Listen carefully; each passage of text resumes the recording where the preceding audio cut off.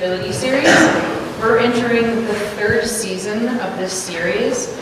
My name is Meg Gray. I'm the Science and Technology Librarian here at the library, and I partner with Jessica Burton, the Executive Director of the Southern Maine Conservation Collaborative, SMCC, it sure is, to bring this series to you. So we meet on the fourth Wednesday of every month, except next month we're going to take a break because it's the Christmas week. So we hope to see you again on January 23rd. We're going to be showing Maine Coast Harvest. It's a series of documentary films on Maine's aquaculture industry. So thank you for being here. After the presentation, there will be a Q&A, and I'd just like to remind everyone that the Q stands for question, not statement, and to please be respectful of other audience members. Jess is going to introduce our speaker. Thanks, Meg. I'm Jess Burton with the Southern Maine Conservation Collaborative. We are an organization that provides a space for land and water conservation organizations to work together for greater impact. We have 19 member organizations, and we're all focused on getting into the future in a better way. So I am thrilled tonight to be here for this event, to listen, and to be able to introduce Troy Moon, the Sustainability Coordinator for the City of Portland. Troy started with the city in 1997 in public works. During that time, he worked on a number of different projects, including island services, open space, and solid waste. And throughout all of it, sustainability has always been really important to him. So in 2016, he joined the executive department and started as the sustainability coordinator, and is going to tonight present this talk, which I understand is the first of many, I hope. Opportunities to hear what this great work is, and thank you. So please help me welcome Troy.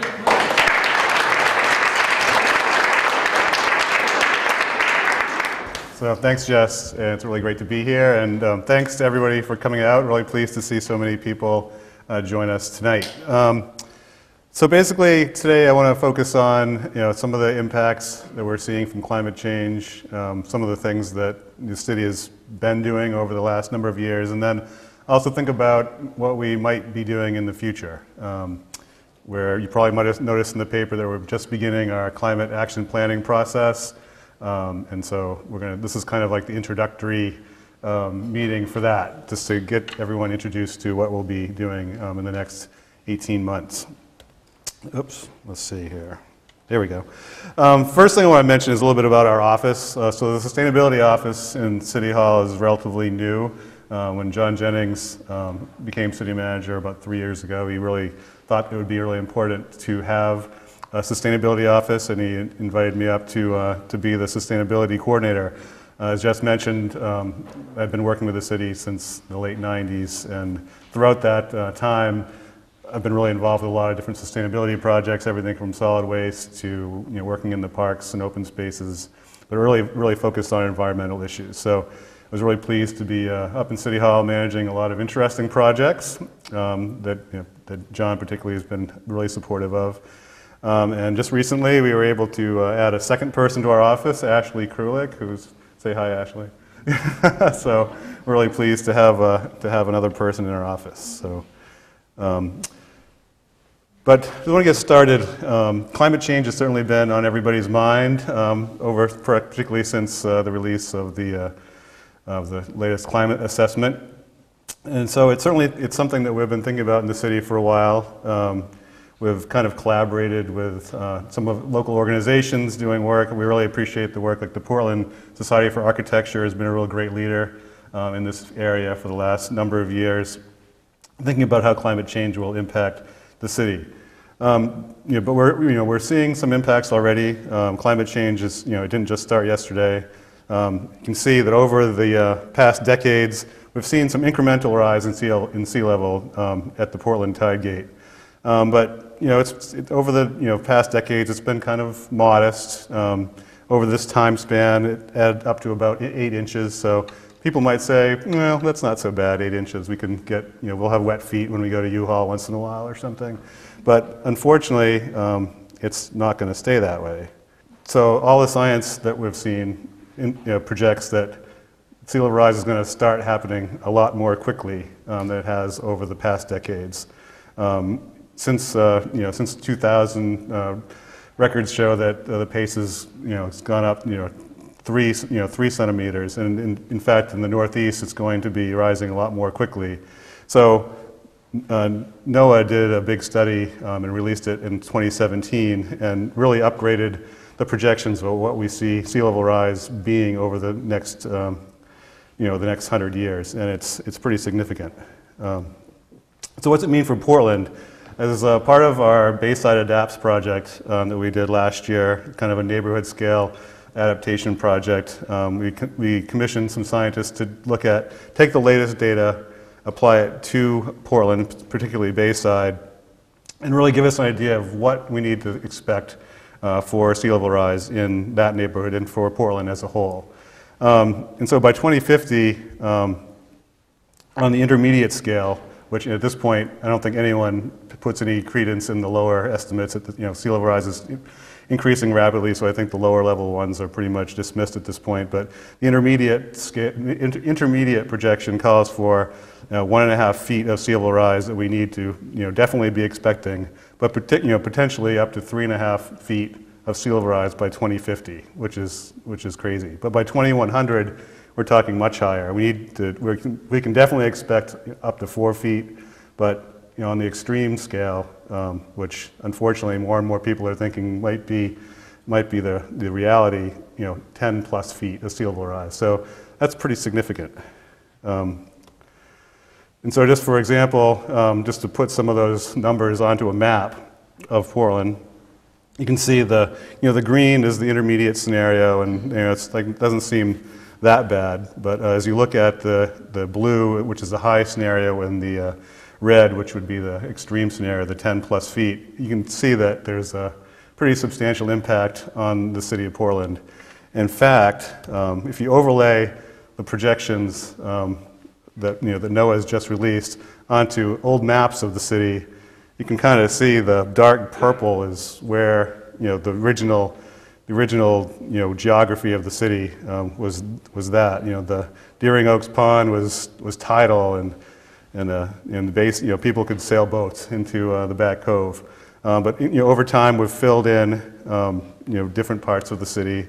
Wharf Street used to be the waterfront, but now Commercial Street's the waterfront, and certainly East and West Bayside didn't exist until after 1866, when the Great Fire caused a lot of debris that needed to be disposed of somewhere. But as sea level rises and the water comes up, maybe potentially we kind of see the original coastline recreated.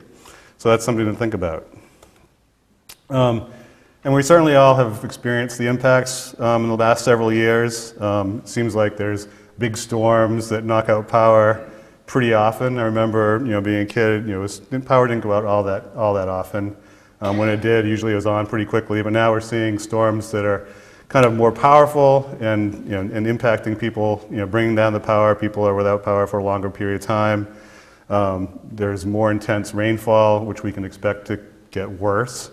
We all may remember a couple years ago, it was in September of 2015, there was a great big deluge. We had almost 6 inches of rain in just a matter of a couple hours, and we had cars floating past Whole Foods, and that was kind of the wake-up call. I think that really kind of got people's attention, that we really needed to start taking some action. In fact, right after that, the city commissioned the Bayside Adapts study. So really that was a great wake-up call. And unfortunately, other communities had wake-up calls like Hurricane Sandy or Superstorm Sandy, which was devastating. Ours was luckily not quite so significant and gave us a chance to really get going.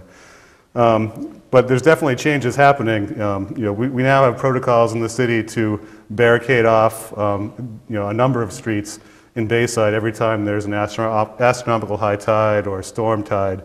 And so it's getting to the point now where even the police are getting a little whimsical reminders of the people really need to pay attention to the barricades, which come up pretty regularly now. And in fact, and here we have a picture from yesterday. One of my colleagues was down on Commercial Street, and so this was high tide yesterday down by Chandler's Wharf. So again, it's happening all of the time. And it's not just getting our feet wet or having some inconvenience by not being able to travel down some streets. The Gulf of Maine's changing rapidly. It's warming faster than 99% of all water bodies on Earth. We're seeing, fishing stocks declining. The shrimp season's, canceled again this year. And the marine industries are really important to the city and to the whole region. So that's something we really need to think about as we move forward. Of course, over the weekend, we saw the 4th National Climate Assessment released. I haven't had a chance to read all of it yet, but I've thumbed through part of it, particularly the part that affects the Northeast. And again, it pointed out that the Gulf of Maine is warming rapidly. And the Northeast in general is warming faster than most parts of the country. And so regardless of scenario, it indicates that we will probably see a 3.6 degree Fahrenheit rise in the average temperature here in Maine by 2050. They also point out that vital infrastructure is very vulnerable to sea level rise, whether it be roads and bridges and train tracks or electrical infrastructure. You just have to look across the bridge and you see a major substation in South Portland is kind of surrounded by seawater. So that's pretty vulnerable. Water treatment plants, and there's big oil tanks right on the water. So those are a big concern. And also we need to think about, in terms of equity, the people who are most vulnerable to impacts of sea level rise are the people who are least able to deal with it, whether it be poor people or elderly folks or people who just arrived in the city or in the community. So as we move forward, think about how we're going to react to climate change. We really need to think about how we're going to include equity to make sure that we're not leaving anyone behind. And the city's been thinking about this for quite some time, and so we've done a number of projects. So I'm going to try to run through some of the interesting ones that we've been working on for the past number of years. And what's really great about working in the city, there are a lot of people, a lot of staff members, a lot of departments in the city who have found that really sustainability and environmental ethics are really ingrained in most of our operations, which is really great to see. So we're going to touch on a few things. One area, of course, that's going to be very significant is energy. So you've probably read in the paper we're working on some solar projects. Actually, I'll start with LED streetlights. Sorry. So we've begun working on our LED streetlight program, which is just about done. So you can see a map of all the different streetlights there across the city. There's about 5,200 streetlights that we've switched out over the past year.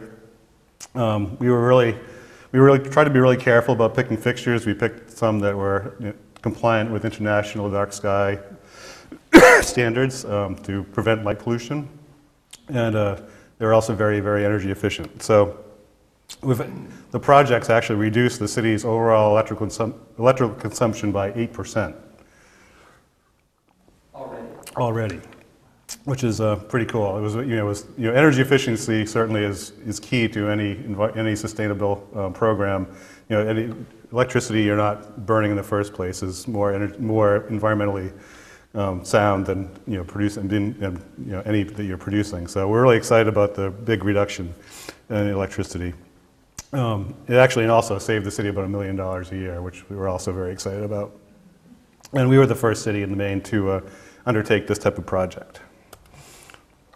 And moving on to solar projects, we've installed a number of over the past year, we've installed a number of solar projects. This is kind of a cool, smaller one. All of the golf carts at Riverside Golf Course are now 100% powered by the sun, which is cool. We have installed the landfill solar project, which is a 1 megawatt array. It will produce about as much electricity as City Hall and Merrill Auditorium use on any given year, so it's kind of close. And it's basically about 1.2 million kilowatt hours a year.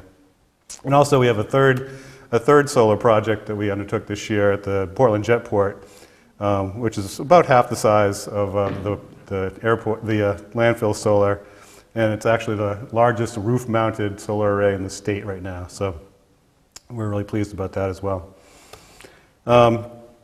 We also have an energy benchmarking ordinance. You probably saw in the paper that it's kind of stalled at the moment, but it's something that actually is really significant. We want to make sure that the large properties in the city are really thinking about how they're using energy and water in their buildings. Basically, if you're not measuring things, you're probably not keeping track and not able to reduce your use. So, the ordinance would be to require all of these, any building with 20,000 square feet or more to benchmark their energy use and report it to the city. That would allow us to be able to help encourage them to be more energy efficient or direct programs at them that can help them reduce their energy consumption, or reduce their emissions and save money. So we're working closely with the CMP to get that off the ground. And waste reduction and recycling is actually kind of near and dear to my heart. That's kind of, I started my career in public works working on the recycling program. And it's something that Portland residents have done a really great job with over the years. When I first started working for the city, we disposed of about 23,000 tons of trash every year. We implemented the curbside recycling and the pay-as-you-throw trash program in 1999, and we've seen some pretty significant results. If you follow the blue lines here on the graph, you'll note that we've reduced our disposal rates by about 60%, which is I'm really pleased that Portland has been able to take that on. So recycling went from under 1,000 tons a year to pretty close to 6,000 tons a year now. So the trajectory is on the whole going in the right direction for waste and recycling. And since I've been around a long time, I have some old pictures that I like to show off. So this is what trash used to look like 20 years ago in Portland. It was just basically people put out whatever they had and dumped it on the curb. So we had a lot of issues with litter and just being pretty unsightly. And we had a program also called Heavy Item Pickup. Some people may remember that. It was kind of like a trash fair where people would put whatever stuff they had on the curb. Every council district had a week, and it took, supposedly everyone had a week, but it always took 2 months to finish that project. So it wasn't a really great use of city resources, and also it encouraged a lot of waste. So last year we rolled out recycling carts to all the participants in recycling here in Portland. Here's a picture of when they showed up. We had about 22,000 of them stashed out at near the airport, getting ready to be passed out. But we're really pleased that program's gone really, really well in terms of reducing litter. If you remember from the little blue tubs, every time there was a windy day, your tub would be all over the street instead of in the back of the truck. So the carts have really done a great job of taking care of that. In fact, before the carts came out, we did a study with USM, and we determined that over a ton of litter was coming out of the blue tubs every week. So it was really becoming a huge problem. So the carts have solved that, which we're pleased with. And you're also familiar with our green packaging ordinances. So if you go to Hannaford and you forgot your bag, you have to pay 5 cents to get a new shopping bag. And we've also banned polystyrene containers like coffee cups or takeout trays. And really the point of doing that was water quality was huge. A lot of the projects we do in Portland are related to keeping trash and litter out of Casco Bay, and certainly the green packaging, both the polystyrene ban and the bag fee were designed to keep litter out of the bay. But both of them have been really successful. Back when the program first started, Hannaford mentioned in the press that we're seeing 80% of their customers bringing in reusable bags, which I hope it stayed that high. It might have slipped a little bit, but still, for me, just having the cashier ask people if they wanted a bag rather than just stuffing things into it was a big win. So we're really pleased with how that's going. This is, we call it the gorilla cage. It's out by Capissic Pond. But this is a big outfall for stormwater. And so we can see litter from recycling, dog waste bags, etc. Anything that goes in the street eventually goes into the catch basin, which eventually goes into a local body of water. And so here's an example of what happened, some of the things that get caught in the grates. And if it didn't have a grate, it certainly would have just gone right out into the water. So when we were showing folks on the Green Packaging Task Force and certainly the city councilors this picture, it really helped emphasize what the issue was that we were trying to address. So stormwater, I mentioned stormwater is a huge issue for us. We're really trying to improve both stormwater and wastewater This is a picture of a large conduit that was installed in the back cove. You may remember a few years ago, we had closed the street for most of a year. And we put in a 2 million gallon storage conduit. There's going to be 5 of these, in the city before we're done. But they basically catch the first inch of rain, which is the most polluted of any storm, and capture it and store it in these containers. And then once the storm subsides, it can go to the water treatment plant and be treated before it's discharged into the bay. And so we have a lot of, we've been working on reducing the number of combined sewer overflows, and we're down to about 30, which is less than half of what we had originally. But so basically, in this type of old system, a lot of old cities have this. All the stormwater goes into the same pipe as the sewer. And in a really heavy rain event, it overflows and just discharges directly into the water body. So this is what we're trying to get rid of. We're not just doing pipes, though. We're also doing rain gardens. You might notice that there's like Back Cove. It's kind of the largest rain garden. But we're deploying these around the city. On the left-hand side, that's off of Clifton Street. But you can kind of see how it works. All the water just sort of goes down into the pond area and infiltrates into the ground as opposed to just flowing off into the water bodies. Land care, our parks department does a really great job of taking care of the parks and open spaces. I'm really, really impressed with what the folks at the golf course are doing. Gene Perotti is the superintendent out there, and he's, since we've been talking about reducing pesticides, he's really taken it to heart. He's reduced his pesticide use by over 60%. So he's created a system where they only need to apply pesticides on the greens and just in a limited amount on some of the fairways, only as needed. But he's also jumped in with both feet he has beehives all over the course, and he's got button boxes for birds. They're working on being certified Audubon facility. So hats off to Gene. He's doing a great job out there.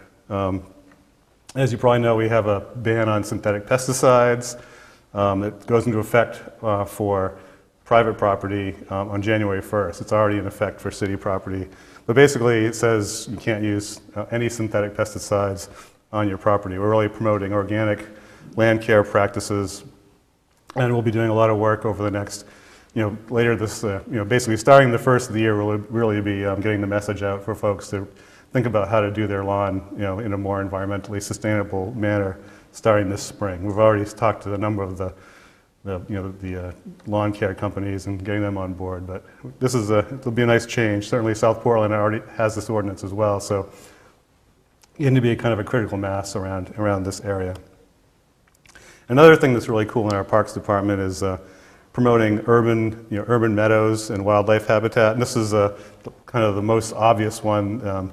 If you're on Washington Ave looking up towards East End School, you'll see the slope there moving up towards the school.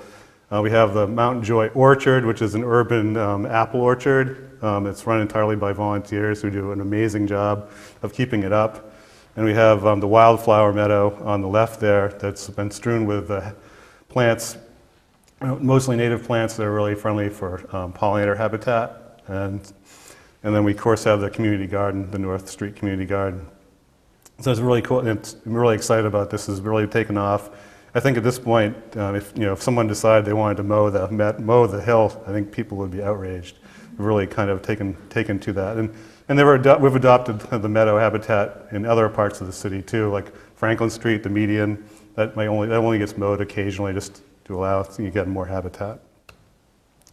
And mobility, of course, you probably noticed we have the new bike lane on Park Avenue. That's a pilot program, seeing how that's going to work out for people. We're also looking at different ways to promote mobility with technology. So we have on Forest Avenue, we have some smart traffic signals. They're the first adaptive traffic signals installed in the state. So basically they detect traffic from very far away, and then they react in real time to the conditions when vehicles approach. They have an algorithm that makes the light cycle in the most efficient manner possible that will reduce wait times. We've seen, so far they're deployed at Morrill's Corner, we've seen wait times at the lights reduced by 20%. And we're currently, as we speak actually, installing the some additional units on Forest Avenue, basically everything from down by the CVS Plaza back up to Morrill's Corner. Well, all those signals will be the smart signals, and they'll all be able to communicate with each other.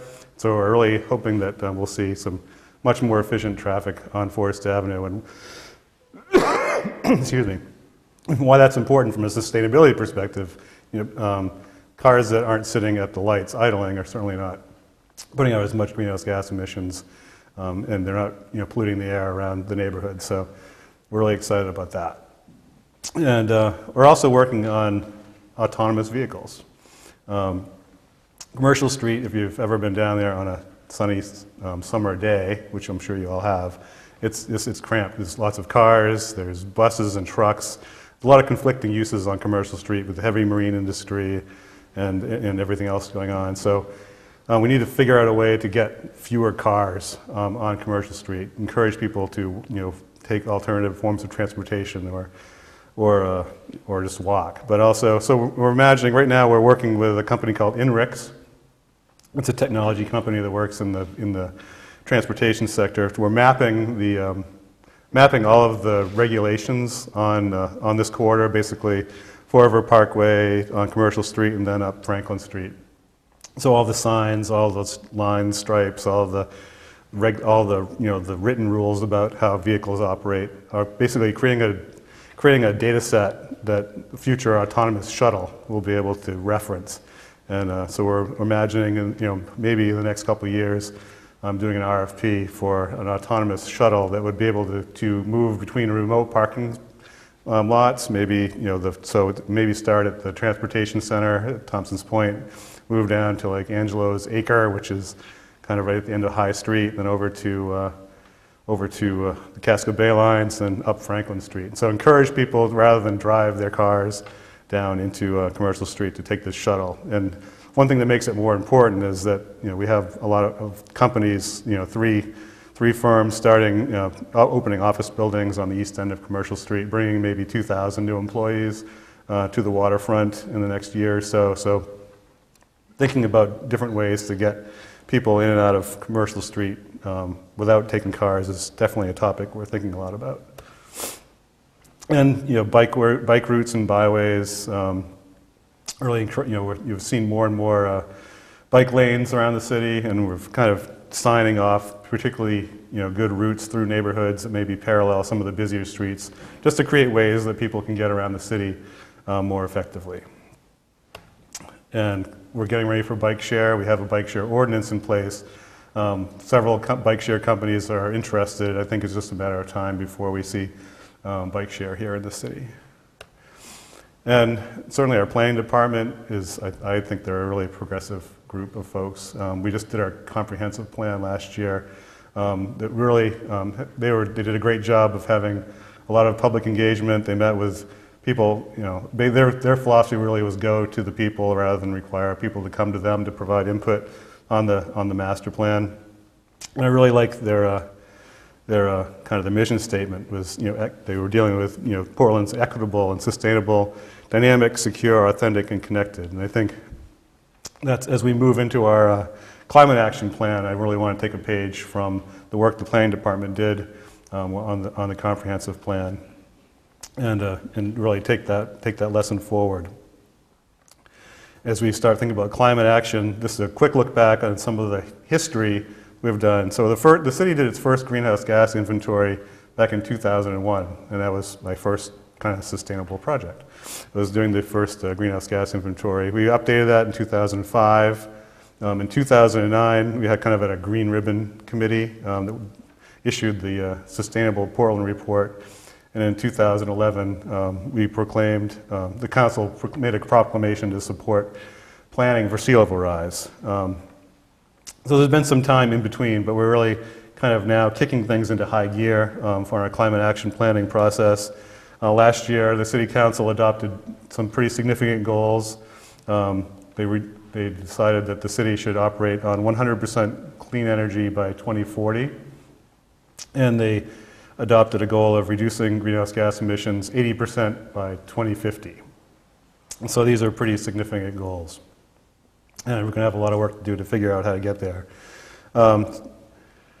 So just for instance, in 2006, we had 2005. We were, this is just for the city. This is a city operation. It's not for the community as a whole. We emitted about 26,000 tons of CO2 equivalent. Over the intervening years, we've managed to get that down to 17,229, which is, again, a 34% reduction. I'd like to say that it was because we were all doing awesome things, but a lot of it's because we switched all of the city buildings from oil to natural gas, which is a great step. It certainly reduced emissions a great deal. And also the grid in New England is cleaned up immensely. So that accounts for, we've done some great steps in making buildings more efficient, but really most of the savings came from the fuel switch and from the grid being cleaner. But just for instance, most of our emissions come from 34% from electricity, 48% is from buildings, heating buildings, and 17% from driving vehicles. As you see now, in 2016, natural gas is the largest component of our emissions, electricity, followed by electricity, which is 34%. So buildings, and so basically, for the city operations, buildings is really our big deal. But what does 80% reduction look like? Just to give a little context, so you can see that we have a graph here, 17,000 tons of CO2 equivalent, and then we have to get, if we were to meet the 80% inside of our city government, we have to get that down to 3,400 tons. So that's a big jump. And so on the community scale, we'll be updating our community greenhouse gas emission during the climate action planning process, but I'm sure we're going to see a similar kind of large gap of like we need to move from huge to almost nothing by 2050. So when the council wanted to they wanted to commit to large reductions, it became clear we needed to have a really good plan. And I have a great colleague on the other side of the river, Julie Rosenbach, and we were talking, and we thought it would be much more effective if we worked together on a climate action plan for both Portland and South Portland. And both our city managers and the city councils both thought that was a great idea. And so we're starting the process of getting that off the ground right now. So we did an RFP for some consulting help. We had amazing response. We had firms from all over the world, really top-notch consulting firms applied to partner with us to do this project. We ended up picking a group led by a company called Linnean Solutions, who has offices here in Portland and also in Cambridge. And they partnered with Kim Lundgren Associates, which is another Boston-based company, Integral Group, they do outstanding work on energy issues. They developed the Cambridge, Massachusetts Net Zero Energy Plan.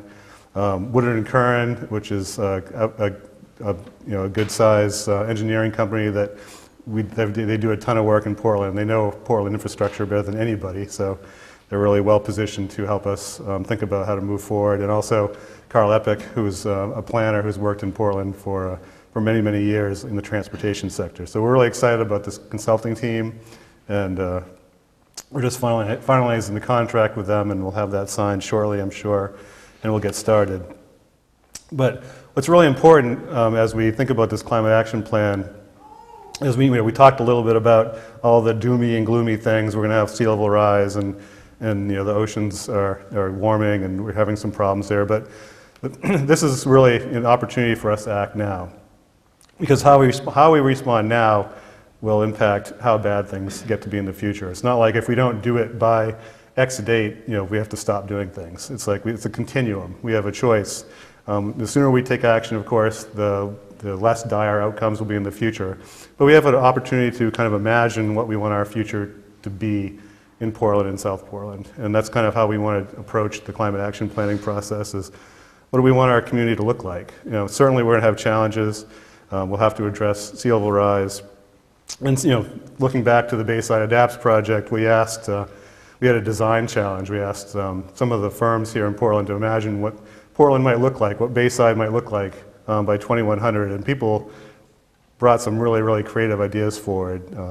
how do we adapt to the impacts of climate change, but make the community vibrant. So here's an example of one of the designs.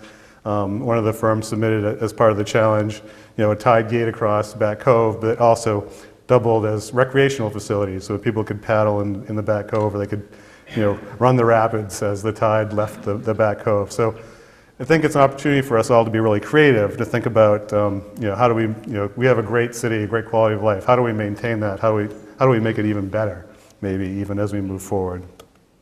And there's definitely things that everyone in the room can do, we all can do, to bring that future about. And certainly one of the most important things we can do is talk about how climate change is going to affect the things that you care about, because it is going to affect pretty much, if you have a hobby, it's going to affect it. If you have an interest, it's going to affect it. If you like birds, you're going to see different bird species. Or if you're a gardener, maybe you need to grow different plants. Or there's impacts to pretty much every part of the ecosystem. So there's probably something that somebody cares about that's going to be affected. So let's talk about that. Let's make climate change something that it's a topic of conversation regularly. And certainly we want you to participate in the climate action planning process that will be getting started soon. So stay tuned to the city website and to our Facebook page and Instagram. So we encourage you to sign up for those.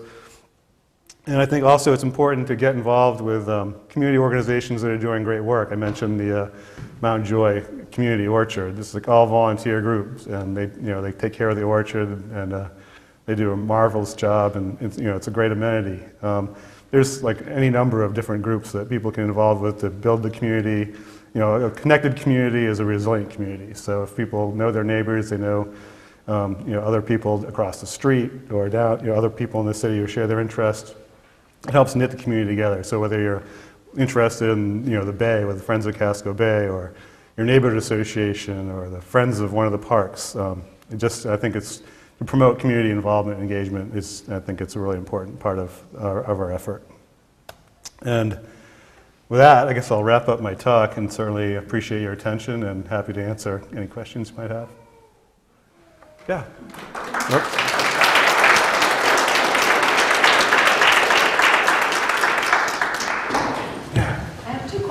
Sure. One is about Roundup. You listed it as a pesticide, but I think it's actually an herbicide. Yeah, no, we kind of use it interchangeably. So the ordinance we passed prohibits herbicide. We defined it as herbicides and pesticides so. The other one is, can you explain why our waters are rising and heating up more than other areas? Well, I'm not sure we all know entirely. I certainly don't know all the answers to that, but the data is certainly showing that. I'm not sure, I'm not sure. Yeah.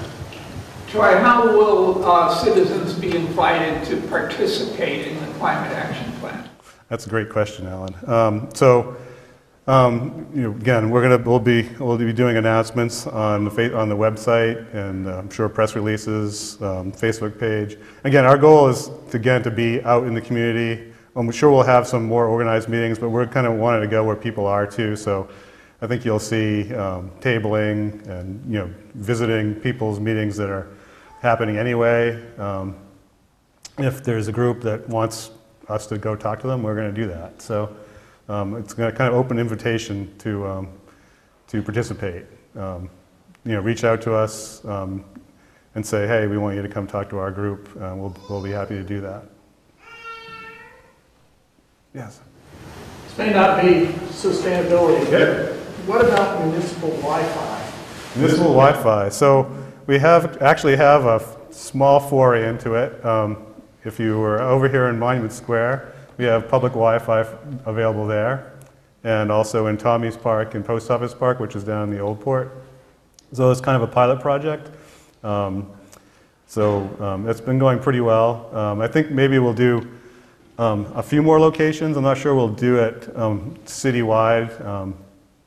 There's a lot of changes coming up in the telecommunication industry. I think you're going to see 5G really soon, next several years. I'm not sure if Wi-Fi is they're going to be the best investment over the next number of years, but we definitely want to do some of it.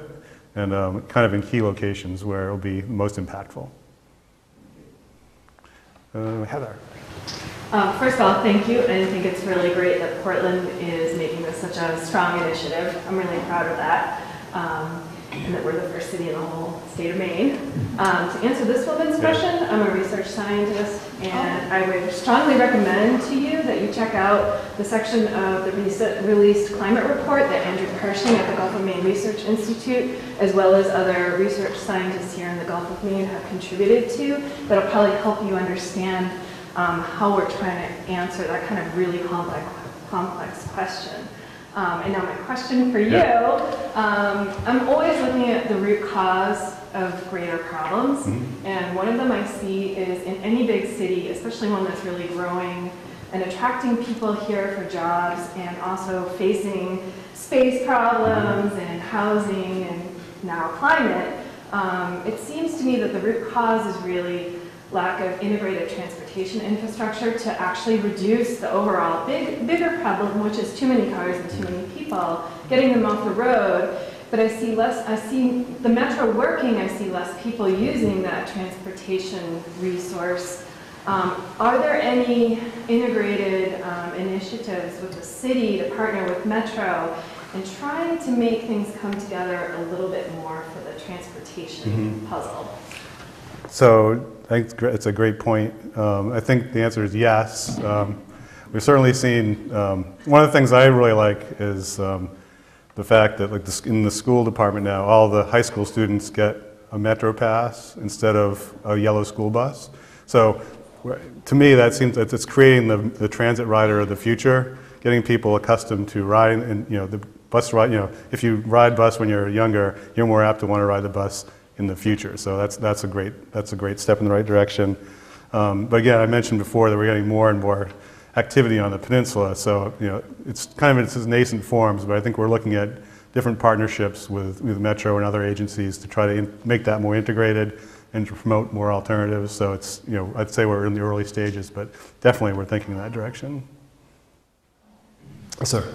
I attended a meeting here last month that the Press Herald put on regarding commercial real estate. Yeah. Very enthusiastic about the prospects for East Bayside. Yeah.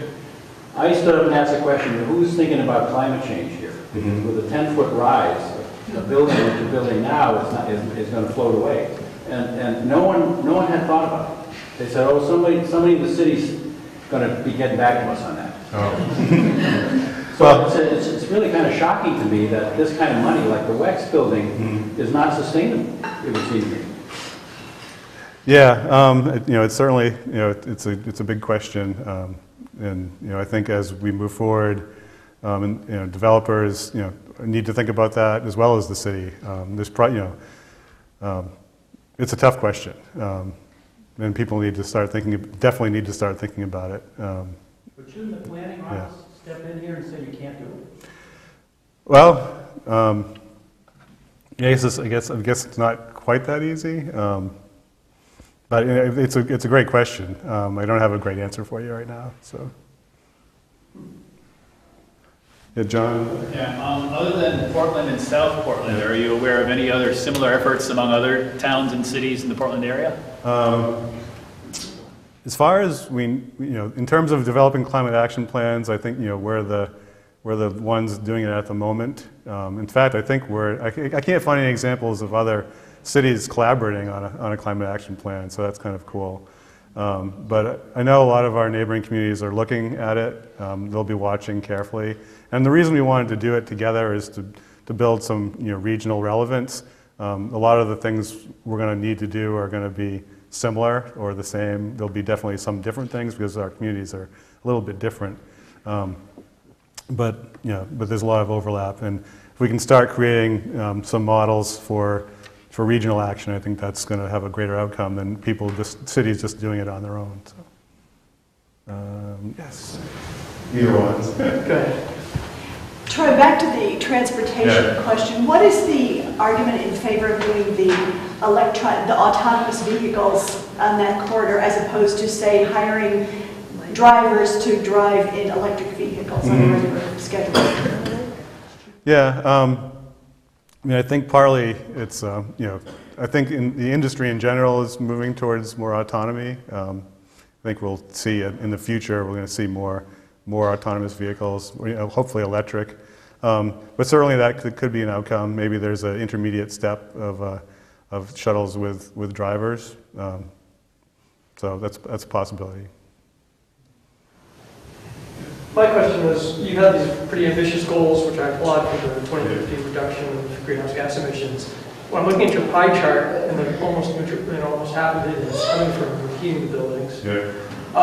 How is any insight into what the city's planning to do there? Are we talking about like enormous retrofits of insulation, or heat pumps or mini pumps hanging off the sides of the building?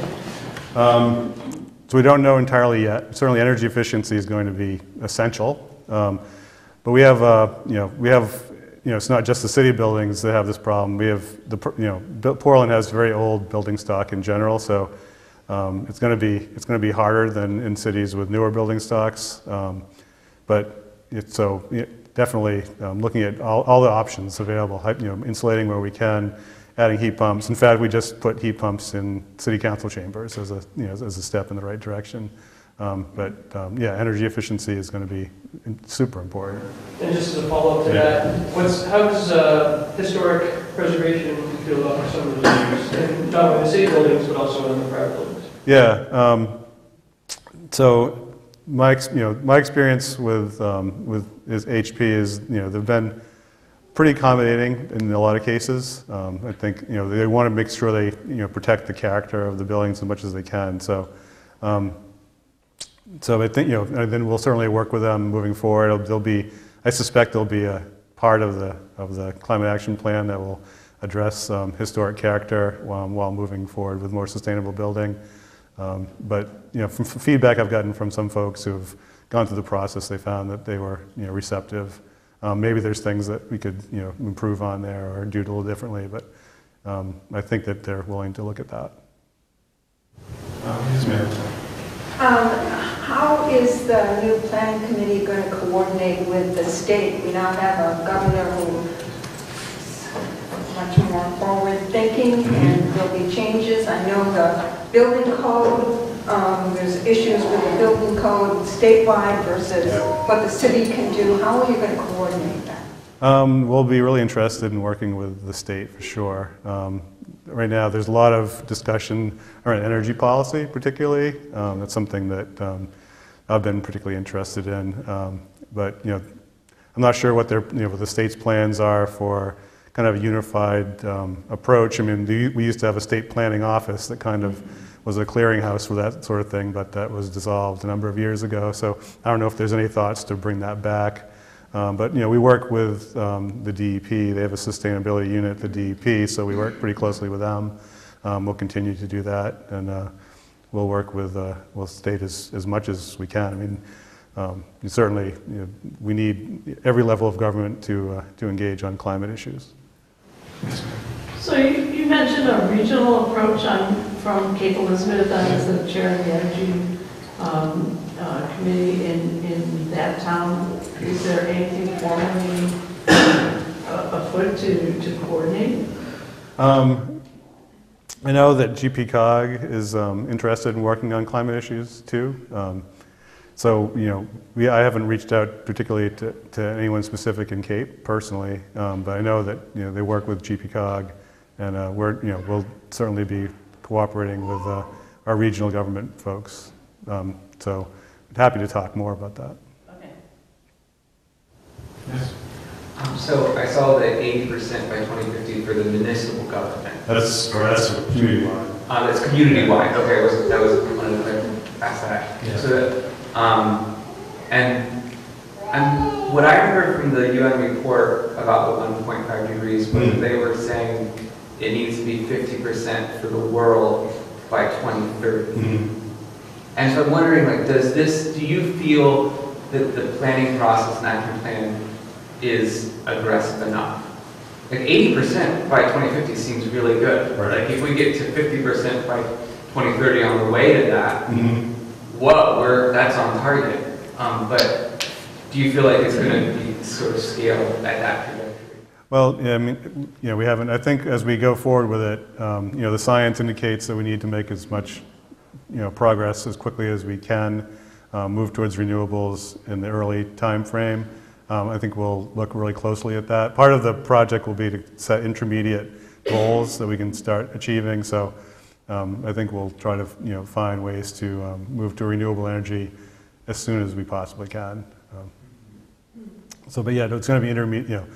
It'll be definitely, we'll set goals that we can achieve in the short term that will lead us towards the larger goal, and we'll try to calibrate those to be the most impactful.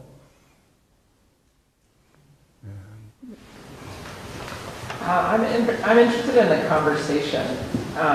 So you've been with the city for quite a while, and you've certainly had many conversations about this topic. And what have you found to be one of the best ways to address any pushback or questions about why some initiative that has proceeded, maybe initially got some pushback? Is there any one thing you do, or if you could speak to that a little bit, that would be great. I think it's really specific to the issue, but as a whole, I think Portland residents and have been really receptive to the initiatives we've undertaken. You can see, like recycling, that was, Portland residents have really embraced recycling and waste reduction, and I remember back, when they started the pay-as-you-throw with the blue bag system, there was definitely some skepticism about it. But it really showed its worth, that providing some financial incentive to avoid making waste, and kind of the same model we used with the bag fee at the shopping center. So I think our experience has been, people have been, once they understand why we have a policy or why we're trying to do something, that it's pretty well embraced. So I think we're lucky to live in a community that really has a strong green ethic and really cares about these things. What about, and also, sorry, just within the city, the conversations that you might have also with like your fellow city folks? I'd say, certainly, cost is usually something we talk a lot about. We have limited resources in the city, so we need to be mindful that initiatives we undertake are good uses of tax dollars.